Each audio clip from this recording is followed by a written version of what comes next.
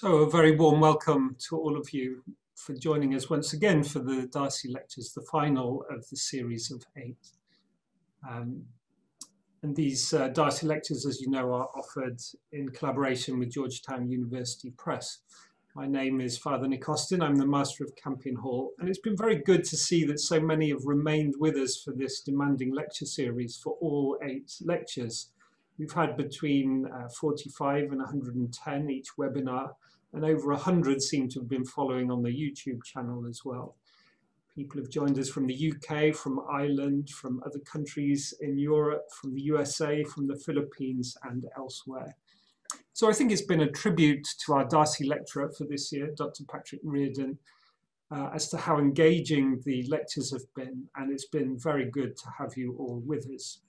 This week's lecture then, the final of the Father Martin Darcy SJ Memorial Lectures 2021, is entitled Fraught Issues Today, Integral Ecology and Humane Economy.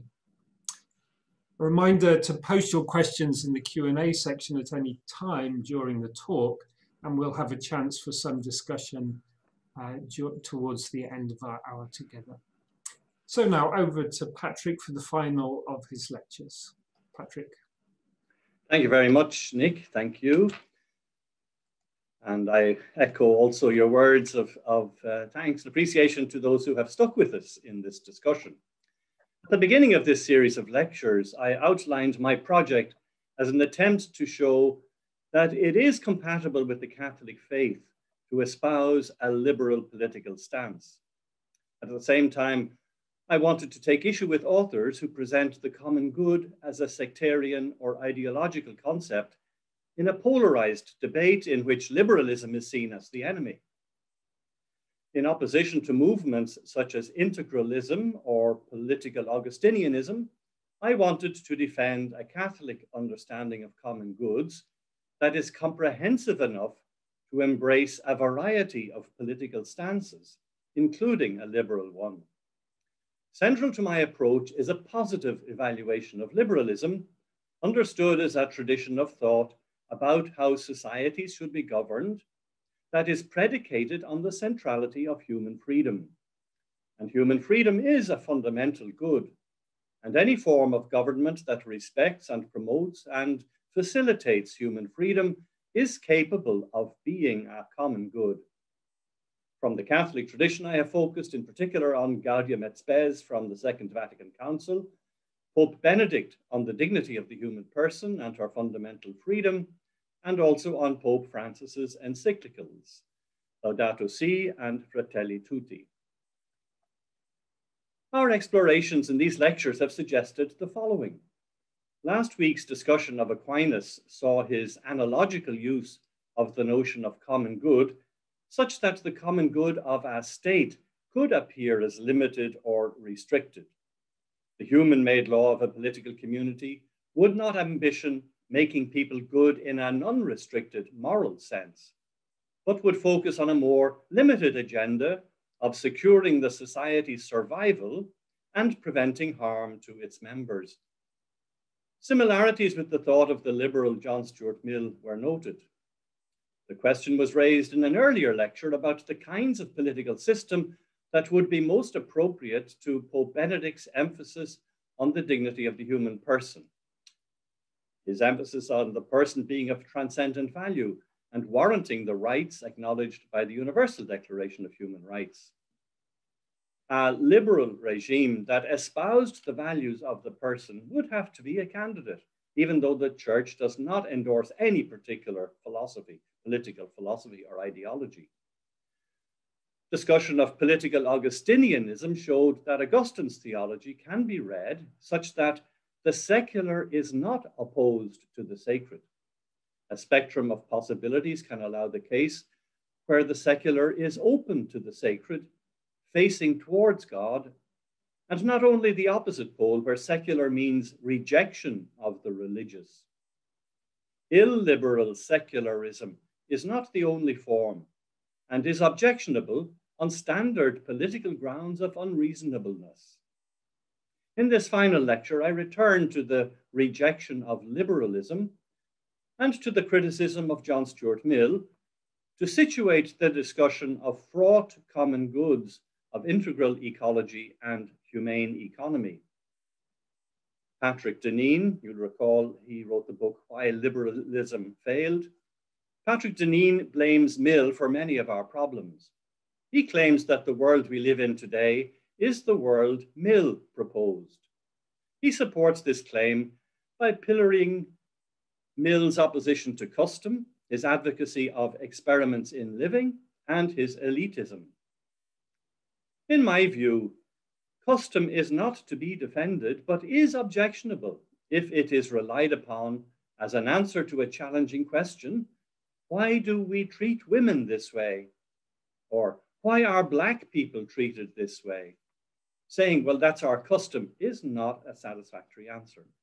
And Mill is right to point that out. As for experimentation, he was not recommending that we experiment with drugs or with casual sex or with financial speculation. But in his context, given the many innovations, technological and political, that were causing upheaval in 19th century Britain, it was necessary to find ways to adjust. Not all attempts at accommodation would be successful, and it would be important to test what works and what doesn't, according to Mill. His model for experimentation is the scientific one, expecting a strict recording of performances and outcomes.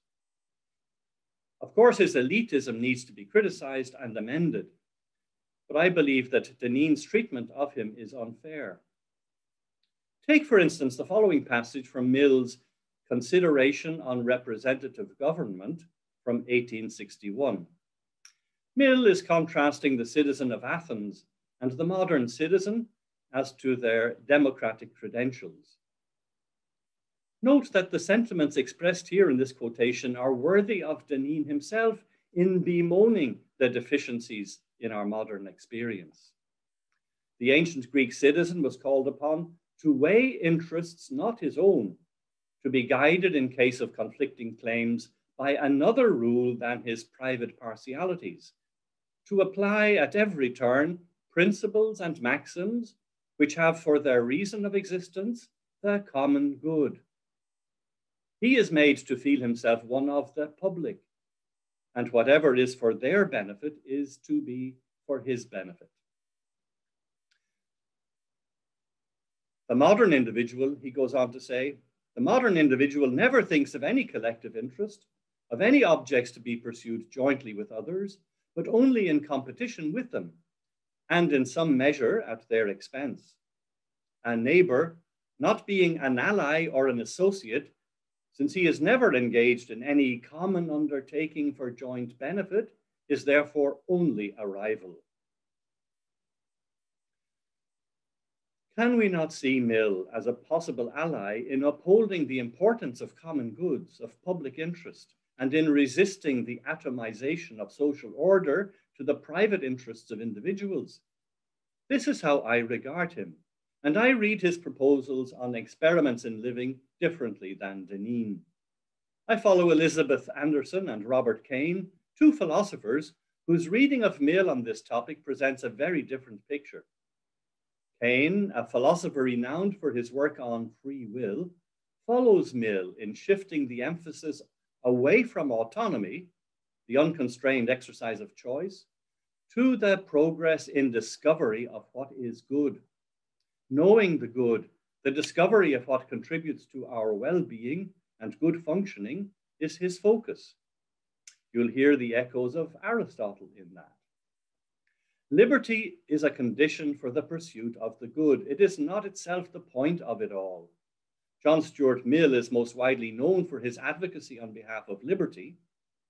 It is commonly forgotten, however, that for Mill, liberty was not an end in itself, but a necessary condition for the discovery of forms of life that were conducive to human well-being.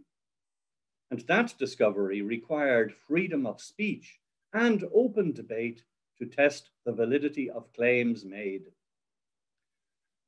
Elizabeth Anderson has suggested that we should consider Mill as having himself been an experiment in living. Mill's attempt under his father's guidance to live according to Bentham's philosophy, pursue pleasure, avoid pain, led to a breakdown which drove him to reshape his life and to revise his understanding of the good. It was both a crisis of life, since the pursued good of happiness was not achieved, and it was a theoretical crisis, since the espoused theory could not explain the suffering encountered.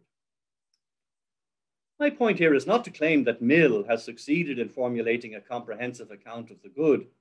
The point instead is to acknowledge his achievement in recognizing the process of discovery and in developing a social philosophy open in principle to the discovery of ever more satisfactory accounts of the human good. Is it plausible to suggest that a whole society might engage in the kind of experiential learning that Mill envisaged? Is this not what is essentially Patrick Deneen's concern, that we would review the experience of liberalism and its failure to deliver on its promises? Far from Deneen's interpretation of Mill that everywhere at every moment we are to engage in experiments in living, it is much more a recommendation to review our history as if it had been an experiment, to evaluate our performance and our experience and learn from it. Deneen evaluates the experience of living under liberal regimes very negatively and proposes pathways to alternative lifestyles, such as the Benedict option.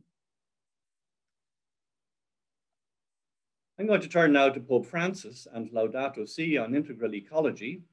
I'm not going to claim that Pope Francis was influenced by Mill, but I hope to show the similarities between what Francis does and what the liberal author proposes.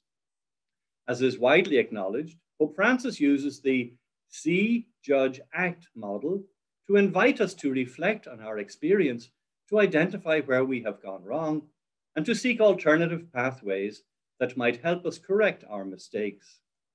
See, attend to elements of our experience, judge, provide analysis in terms of causes, and act, develop prescriptions for action.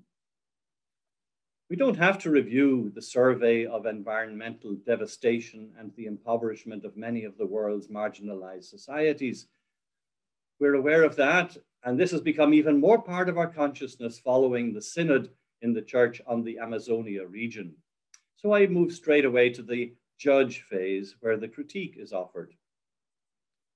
A focus of Pope Francis's critique in Laudato Si is the technocratic paradigm as a mindset that sustains the exploitative behaviors of humankind in relation to its planetary home. Pope Francis points to the need for a review of common assumptions about the good and calls for a critique of operative conceptions of the good in economics and politics and related disciplines. The need for critique is evident from the dynamics of resistance and rejection with which philosophical challenges are rendered politically powerless. Francis is aware of these difficulties as signaled in the encyclical, where he comments on the blocks to real dialogue and insight, usually leveraged by vested interests. Can economic rationality or the technocratic paradigm be part of the solution and not only cause of the problem? Might a solution be found not by constraining the market, but by expanding it, so that the critical environmental goods are given their price, and the costs must be met when the goods are destroyed? This is what a market for carbon or institutions of cap and trade attempt.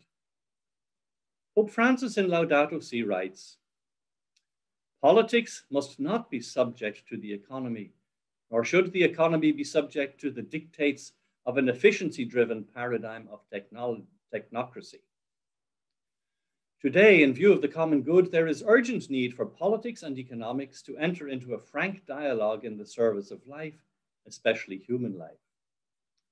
So an approach juxtaposing the market society with its standards of economic rationality and a deliberative society pursuing questions of the meaning of the good life for which the economy is merely instrumental reaffirms central concerns of Catholic teaching. For instance, Pope John Paul II, in his letter Centesimus Annus of 1991, marking the centenary of Rerum Novarum, insists, the economy, in fact, is only one aspect and one dimension of the whole of human activity. If economic life is absolutized, if the production and consumption of goods becomes the center of social life and society's only value, the reason is to be found not so much in the economic system itself as in the fact that the entire socio-cultural system, by ignoring the ethical and religious dimensions, has been weakened. This pithy statement locates the economic within a larger socio-cultural system and expects that the values of the market would be subject to other values. Similarly, in reflecting on the end of the Soviet Union, which, like liberalism itself, was another big experiment in human living, Pope John Paul II did not celebrate the victory of capitalism, but noted how it could only be supported if embedded in a strong juridical framework. Asking whether capitalism could be endorsed as a model for development, he offers a qualified but positive answer.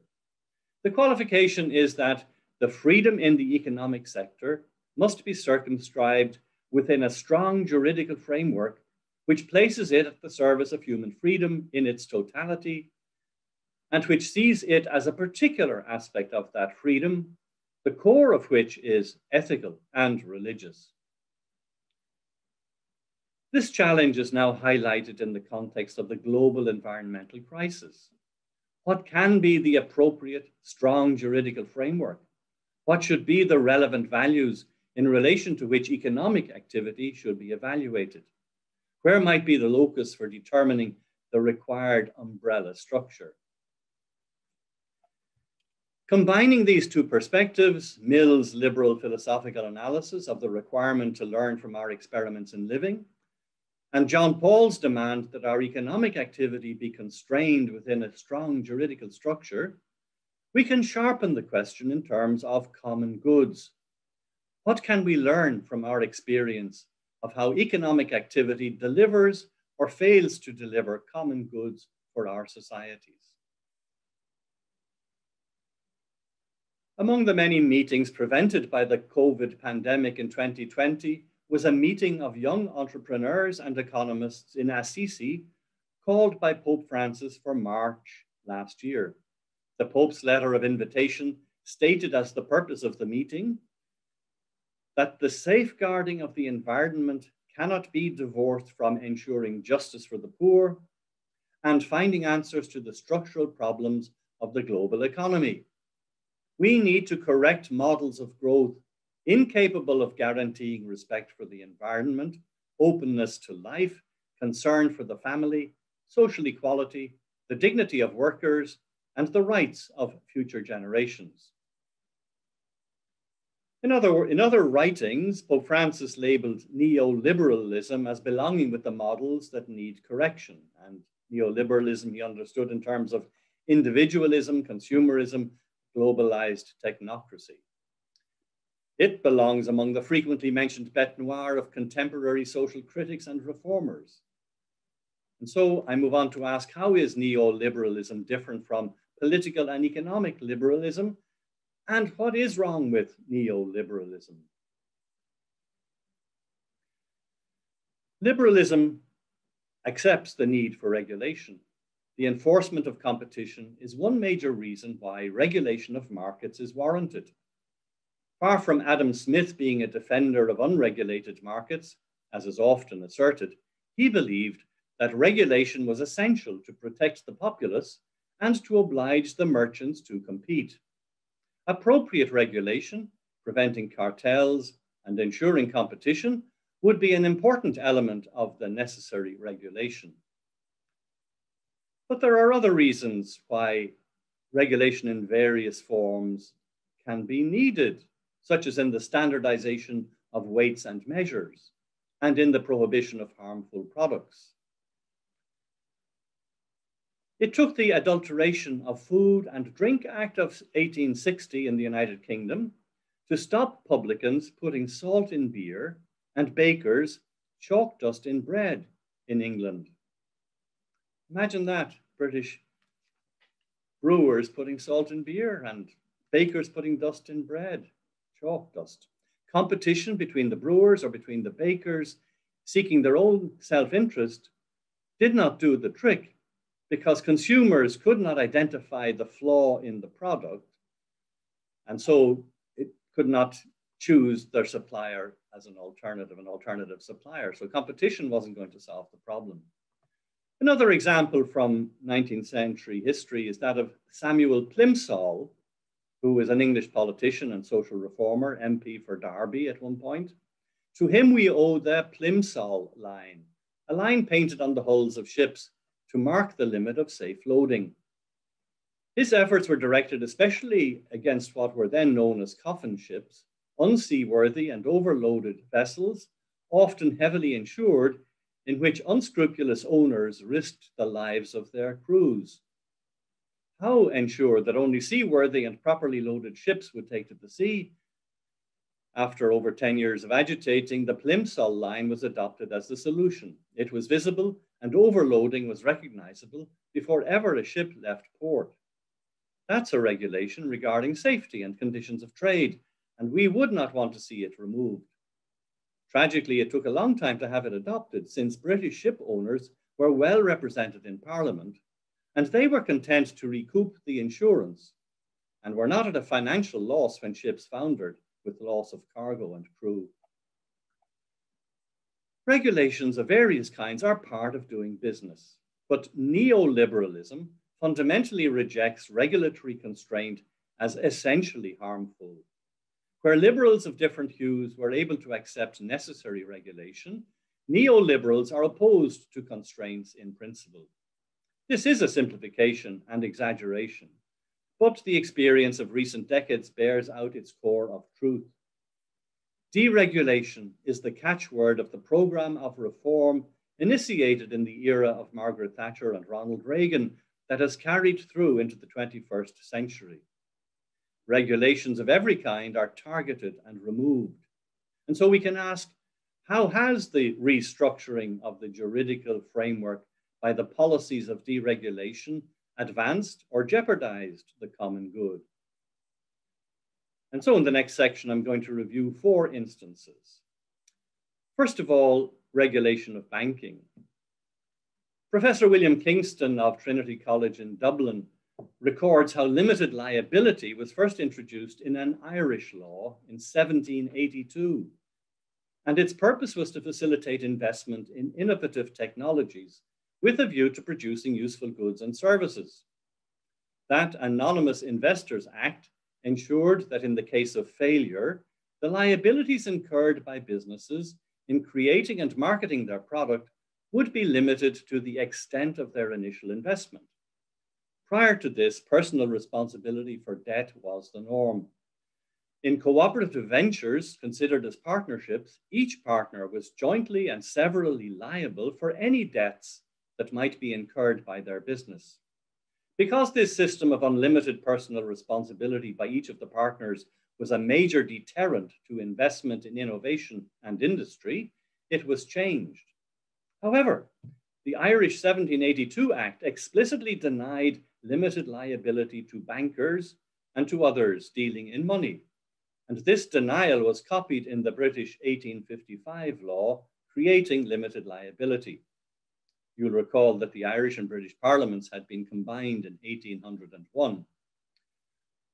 French, Spanish, German, and Belgian legislators adopted the policy later in the century. New York had adopted it in 1811.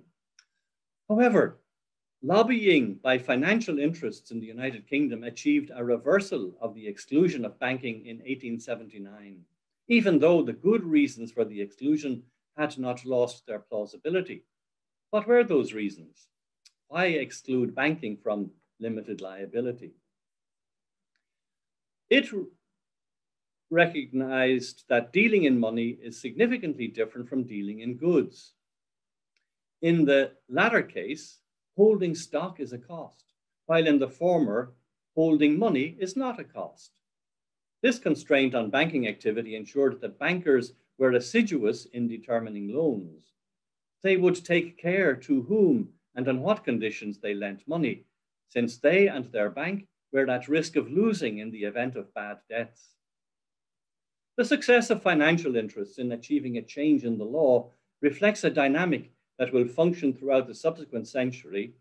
Juridical constraints in place to ensure that the market functions to serve the common good, including the good of investors, are weakened or dissolved in favor of the interests of financiers.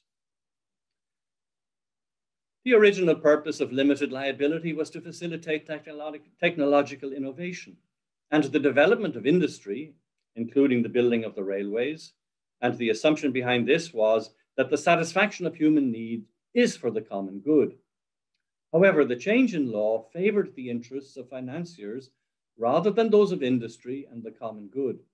Instead of financing technical innovation, owners of capital can choose to speculate in financial products.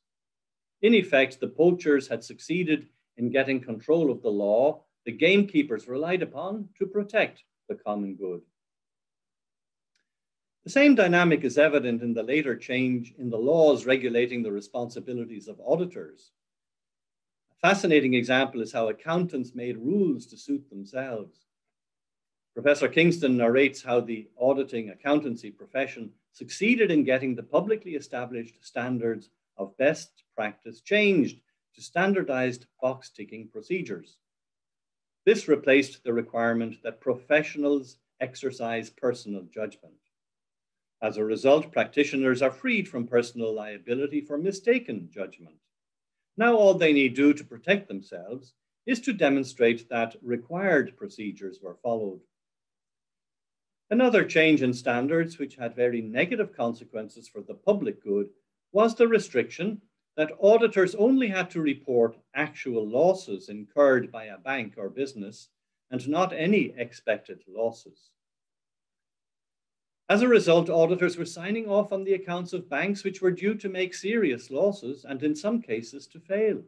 But the auditors had nothing to answer, they claimed, since they had complied with requirements. A defense which the House of Lords inquiry into the 2009 banking crisis in the United Kingdom did not accept, but could do little about. As Kingston reports, self-interested parties succeeded in capturing the lawmaking processes and shaping the focus of concern. In the second case, the American deregulation of banking, we find something similar. The history of the financial crises in the 21st century can also be understood in terms of this lobbying by sectional interests, which had already attained political and social respectability in the movement of deregulation initiated in the Thatcher and Reagan era and imitated in the World Bank with catastrophic consequences. From Enron at the start of the century to the subprime mortgage bubble in 2007-08, the failure of regulation, due both to the policies of deregulation and the incompetence of such regulators as were in post, resulted in great harm to the economy in general and the common good, but with few exceptions, left the financial sector intact. Of course, there is something to be said in favor of deregulation. Some regulations introduced to protect consumers or to encourage competition had unintended negative consequences. Some systems of licensing and patenting created monopolies and prevented competition. But other regulations, initially introduced to prevent catastrophes such as bank failure or a repetition of the great crash of 1929 and the subsequent depression of the 30s, were removed without consideration of the consequences. One of the lessons learned in the United States after the 29 crash was the wisdom of separating commercial and investment banking. The Banking Acts in the United States of 1933 and 1935 required banks to opt for one or other designation, and those registered with the Federal Reserve as commercial banks, offering loans to customers and taking deposits, were prevented from engaging in trading in stocks. They were prevented from dealing in companies' stocks, either on behalf of customers or for themselves. They were prohibited from underwriting or distributing such company shares, or affiliating or even sharing employees with companies involved in such activities. On the other hand, these regulations prevented securities firms and investment banks from taking deposits. Banks of all kinds put pressure on legislators to remove these limitations, and eventually, with the adoption of deregulation policies, they were freed from these constraints in their pursuit of profit. The collapse of the banking sector in the 2007-08 catastrophe was the direct result of this deregulation. George Soros uses strong language in speaking about those who are responsible for the crisis: unscrupulous lenders, predatory practices, and the regulatory authorities lost the ability to calculate the risks involved. The same inability to really understand what was happening led the rating agencies to take the same easy way out as the regulatory authorities. They simply believed and repeated the self-assessment of issuing banks. Soros's main target is the market fundamentalism, which favored deregulation and confidently assumed that the markets left to themselves would bring about a satisfactory situation for all. The general weakening in the regulatory regime coincided with the development of new instruments for packaging and marketing debt. These were made possible because of new technologies in computing and mathematical modeling. Just at a time when complexity and speed required new forms of regulation, the regulatory authorities were being dismantled as a matter of policy. The impact of the crisis is undeniable. And thirdly, value taking by the financial sector.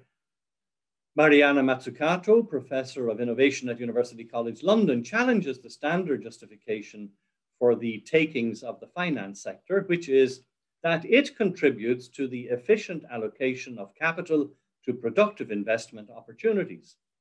Her book, The Value of Everything, Making and Taking in the Global Economy, follows on from earlier publications in which she challenges the assumption that the private sector alone is responsible for the creation of wealth. Studies show that most established firms finance their research and development from internal resources, such as retained profits, and do not depend on financial markets. Furthermore, initial financing for startups is rarely provided from the finance markets.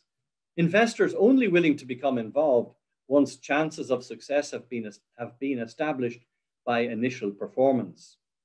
And it is in this context that she observes that the enormous expansion of the finance sector, if it were contributing to the efficiency of investment in productive activity, might be expected to have resulted in a corresponding growth in returns on productive investment. In fact, she records that only 15% of the funds generated in financial markets go to businesses in non-financial industries. It appears that the enormous earnings in the finance sector are largely due to the churning of stocks by fund managers who benefit by charges on purchases and sales, regardless of whether these have any impact on productive activity. Mazzucato's study also shows how this development in finance has infected the industrial sector, since any proposals to invest in new production will be compared with rates of return on the financial markets. And so resources are diverted in some cases. And fourthly, the World Bank and deregulation. The ideology of deregulation was adopted by the World Bank in the 1980s and imposed on developing countries as a condition for receiving development support from the World Bank and the International Monetary Fund. As a former chief economist at the World Bank, Joseph Stiglitz confronts the uncomfortable reality that the bank's policies in insisting on privatization, deregulation, and the removal of protective measures had catastrophic impacts on the economies of many developing countries, and instead of resolving crises, in many cases made them worse. As the title of his book suggests, the dynamics of globalization appear as destructive rather than productive because of the features associated with neoliberalism. These are the ideology of deregulation, the systematic removal of constraints on the free operation of market forces, that is, the liberalization of trade and financial markets, and the demand that state intervention be minimalized. The Vatican's 2018 statement, Considerations on the Economic Financial System, echoes this same concern. Where massive deregulation is practiced, the evident result is a regulatory and institutional vacuum that creates space not only for moral risk and embezzlement, but also for the rise of the irrational exuberance of the markets, followed first by speculative bubbles, then by sudden destructive collapse and systemic crises. If we take Mill's suggestion seriously, or Pope Francis's See, Judge, Act, we have to review this and similar histories to establish what happened, evaluate it in terms of who benefited and who was excluded, and what was the impact on human goods and social life, and then determine what is to be done. In doing this, our political deliberations will not be able to avoid conflict. The initial conflict is to be expected in the attempt to rescue politics, understood as the management of conflict by talking, from being colonized by the rationality of economics.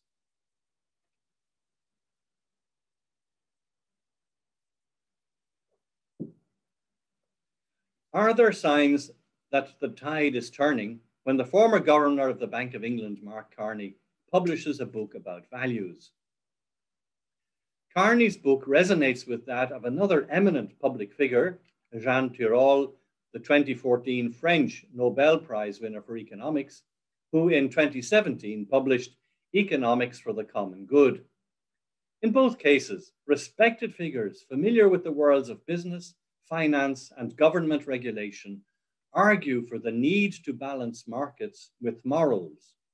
They have slightly different terms. Tirole advocating the common good as the horizon, providing markets with their purpose. Carney arguing for values as delineating the comprehensive context in which the distinctive economic values should be situated.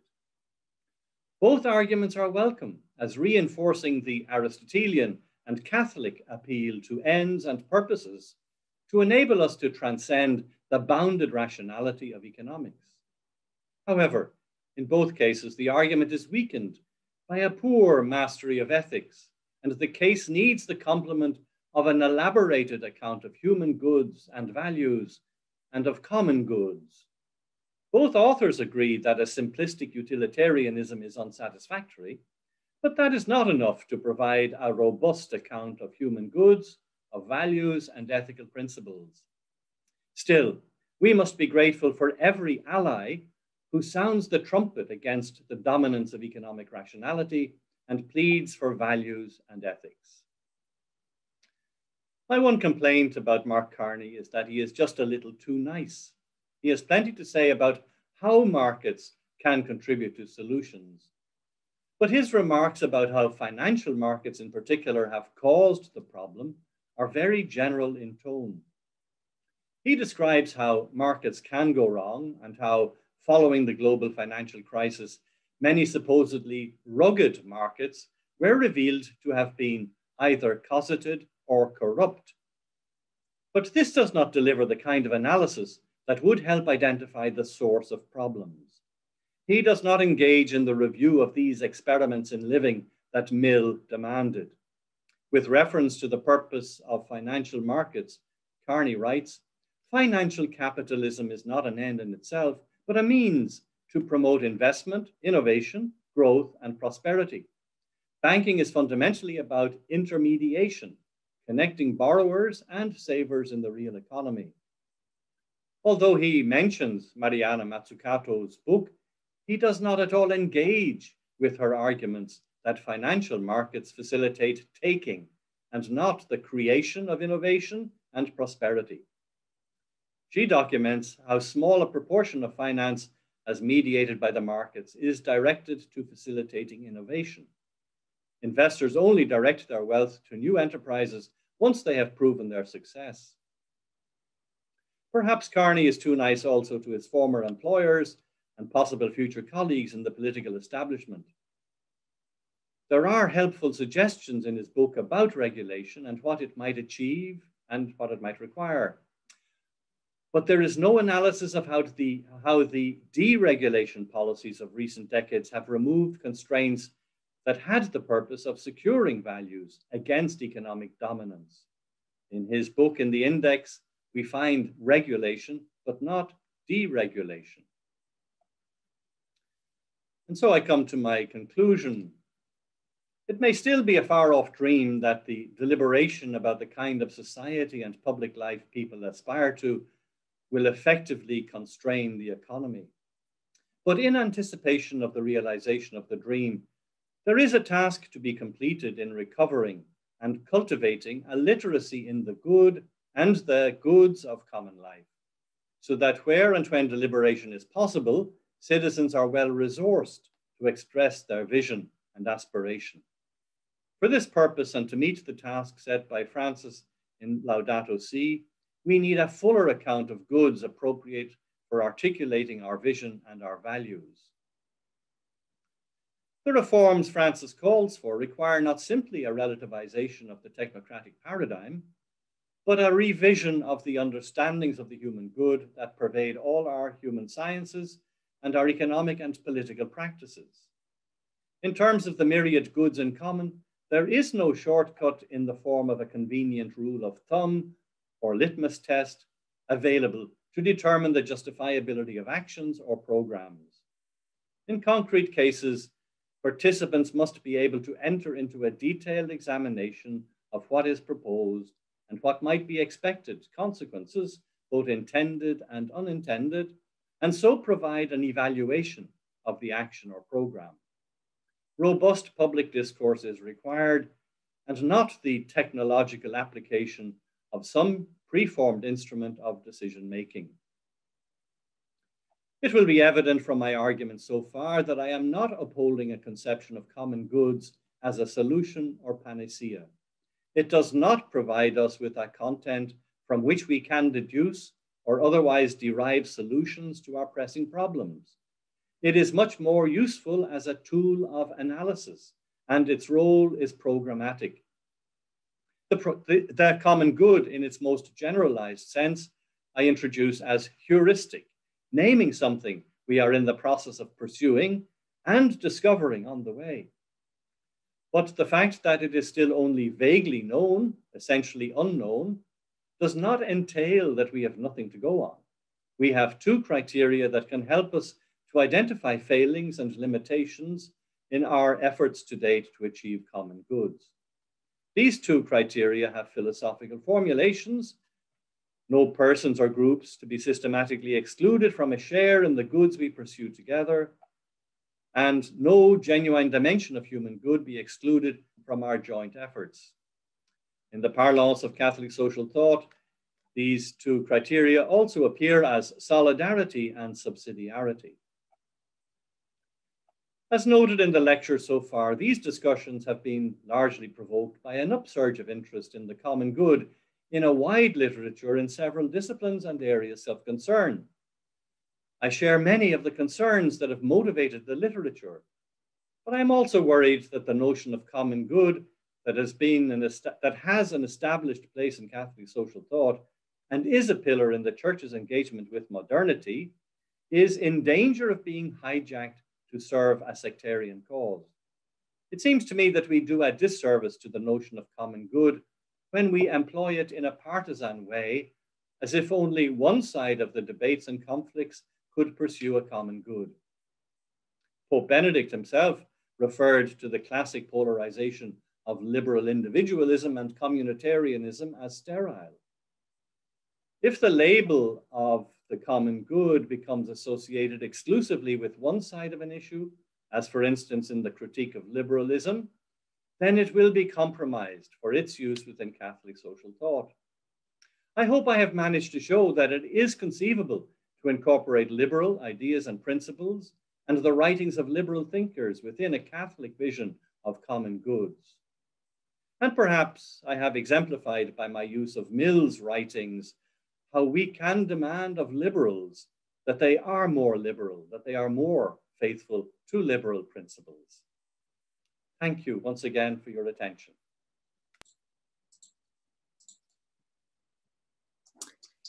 Thank you very much, Patrick, for the conclusion of your argument. So now we have some time for some questions. So please do place your questions in the Q&A. I'd like to begin with one of my own. Your approach, although you haven't talked about Martha Nussbaum and Amartya Sen and the capabilities approach, it's not totally dissimilar in some regards, and there's a bit of a dispute in that sort of approach about whether we need a definite list. So Martha Nussbaum, as is well known, advocates a list of 10 capabilities, such as human life, human play, emotion, and so on and so forth. You've argued very strongly for the idea of literacy in the good, for the need for us to come to a fuller account of the good. Yet it seems to me you've resisted coming up with a list. Can you explain why that is? Do you think a list might be a good idea? 10 basic goods or something like that? Yes, a list is very helpful. And I think it was in, I can't remember, was it the 5th or 6th lecture where I referred to Martha Nussbaum? Okay. It's where we got onto the problem of essentialism and the way in which she had defended her approach about how do we recognize our fellow human beings? We have to have some conception of what it is to be human. And she offers her listing of capabilities for functioning. And that's a foreshortening of what had been the classical approach to the understanding of nature. From a differentiation of objects, we get a differentiation of actions. From a distinction of actions, we have a distinction of potencies. From a distinction of potencies, we get the possibility of describing natures. Now, she focuses in on the potencies, those capabilities, because there's the anxiety, and it's a very understandable anxiety, that if you're too specific about what are the permissible objects of action, that you are going to constrain people's liberties. However, do we constrain people's liberties more by refusing to address the question of that listing of dimensions of human goods?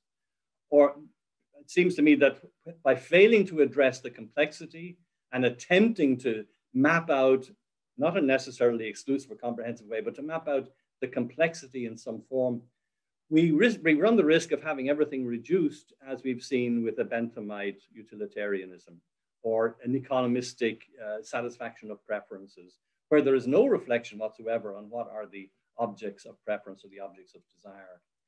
And one of the things that, of course, I would be concerned about, as comes up in my second criterion of the common good, is, you know, as a Catholic, as a believer, as a priest, I want our questioning about the human good to have an openness towards the religious, the divine, the encounter with God's revelation and the possibility of living a life in response to that as a good life. So I'm quite happy to explore listings of the good. And in one of my books, I think I surveyed some of that literature. Professor Oderberg from Reading University is one of the ones who has done that very well in his book on ethics. Okay, thank you. Perhaps another question. You entitled this particular lecture Fraught Issues, not just in a humane economy, to do with integral ecology. And so you've mentioned environmental issues and so on. In Pope Francis's Laudato Si, which you've referenced a number of times throughout the lectures, integral ecology is one of the key ideas. Do you agree with certain authors who see that we need to expand the idea of the common good to include non-human beings, for example? How does the idea of the common good contribute to the whole discussion of integral ecology and the connection between what Pope Francis, following Leonardo Boff, calls the cry of the earth and the cry of the poor? Yes. Do I detect a hint there of reference to the cosmic common good? Yes, indeed, yes. Yeah, excellent. Well, last week's lecture, I tried to make the point about how our speaking about common goods has to be analogical. So that has been part of our whole tradition and very well exemplified in Aquinas in that text, in those questions where he's exploring the meaning of law, and he's able to distinguish very, very different communities, including the community of all creatures, that has a common good. And then there's the common good of all rational creatures, there's the common good of the citizens or members of a particular political community, or any cooperation that's going on. You and I are cooperating now, and many others not visible on screen are cooperating with us. We have common goods. We have goods in common in doing this cooperation. So as long as we're able to use the language of common good analogically, then it's possible to advert to, say, that cosmic common good. In the particular book where that is done, where that phrase is used very, very emphasized, what I miss is the analogical appreciation that, that the term has to be usable in that context, but also has to be usable when it comes to, for instance, the relations between borrowers and lenders in an economic enterprise. They have goods in common that we can identify, and we can see when the common goods are actually distorted to benefit some at the expense of others. Okay, thanks. And I suppose just integral ecology is one particular dimension of things, but another question concerns, many other issues that we're facing today as we go forward, not least in a COVID, post-COVID context. So are there any particular major issues that a common good analysis could contribute to how we address them, major issues that we're facing together going forward that you'd particularly like to highlight? I don't know. I don't think I can really offer very much there. I mean, my role as a philosopher tends to be doing housekeeping in our use of language and trying to help make communication and argumentation and discussion more fruitful by helping people to understand one another. So introducing distinctions and clarifications, and the kinds of clarifications and distinctions that are relevant, I think, to the topics of integral ecology have to do with being able to distinguish between commons and good and bad commons, and common goods and public goods. These are useful categories and they are distinguishable, but they help us to identify where there is something that can be done, that we are called upon to do, that we can take responsibility for.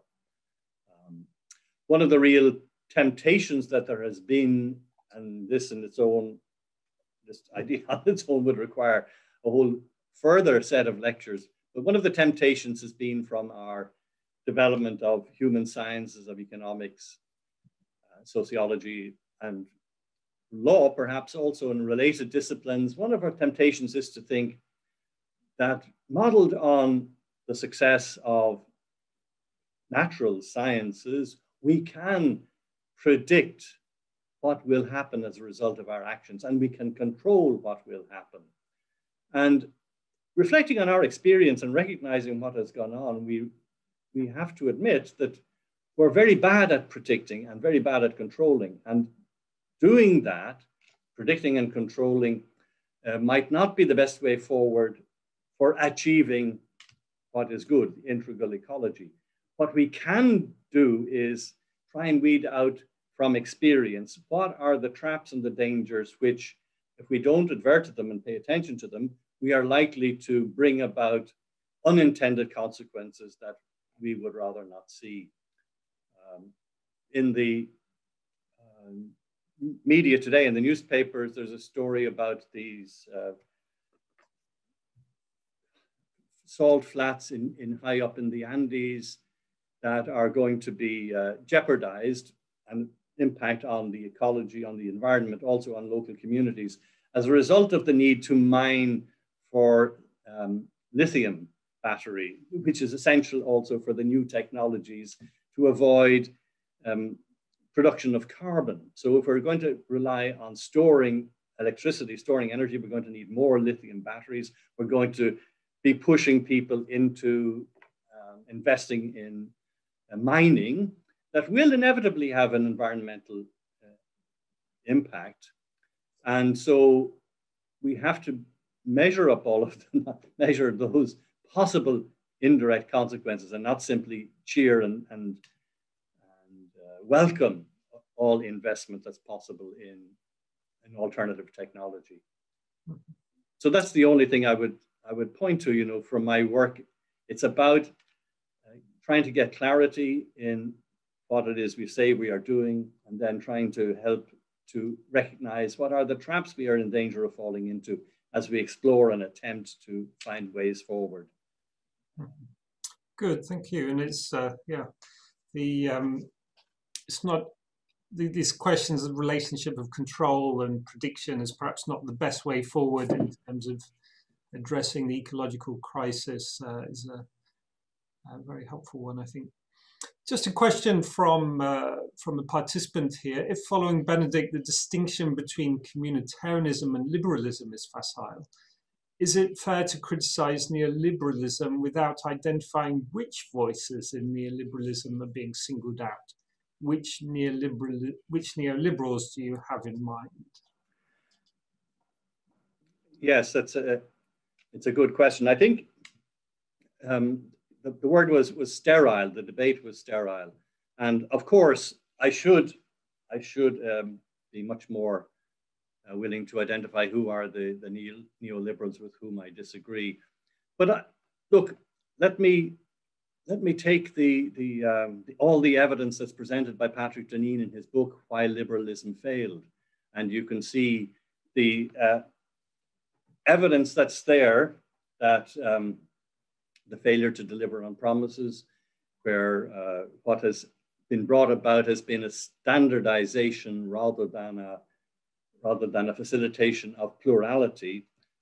I'm speaking at this level in these lectures, in this lecture particularly, about the evident impact of a certain set of policies that has been detrimental. So Margaret Thatcher would have appealed to Hayek in justifying the case she made for freeing up markets and for limiting regulation, for deregulation. That's one economist that one might mention, Frederick Hayek. Okay. But I agree. I accept that is an exploration and a set of discussions that needs to be conducted. Okay, thanks. And perhaps just finally, could you summarize in a very brief sentence or two what the main thread of your argument throughout the series has been? Well, let me just remind you of that image of the accordion that I used in last week's lecture, and I've referred to it again indirectly now, the idea of the use of the language of common good as analogical, so it can be expansive or focused. We can be concentrating on a narrow set of cooperations, or we can be looking at a broader range of cooperation. In all cases, where we are working together, where people are cooperating, they have a good in common. And they may not know all that can be known about that good. It can be a heuristic concept, but there are two criteria we can rely on to operationalize that concept: who gets left out and which human goods get denigrated. So that's the thread running through it all. Great. Well, thank you very much, Patrick. And I'm sure I speak for many to say that I found your lectures engaging, your language clear, and your argument compelling. And I'm sure many of us will look forward to seeing your thoughts on the common good, theological, philosophical, and political aspects in print in the very near future. To all who have attended the lectures this year, I'd like to mention that the Martin Darcy Lectures are an annual series, and next year we're delighted to be welcoming the globally renowned Catholic theological ethicist, Professor James Keenan, SJ, from Boston College, Massachusetts. Jim will be presenting his vision of the fundamentals of Catholic moral theology today. And so that promises to be a very exciting, even unmissable series. Although I would say that as someone who has benefited from Jim's mentorship as many others have. So please do look out for next year's Darcy Lectures and other events that will be taking place throughout next academic year at Campion Hall here in Oxford, that will be available either in person or online. Thanks once again, Patrick, for a wonderful series of lectures. And on behalf of Campion Hall and our partners, Georgetown University Press, thank you to all of you for joining us from very many different places, and for persevering, for persisting, for enjoying these 8 lectures together. Have a very good day. Bye-bye. Thank you.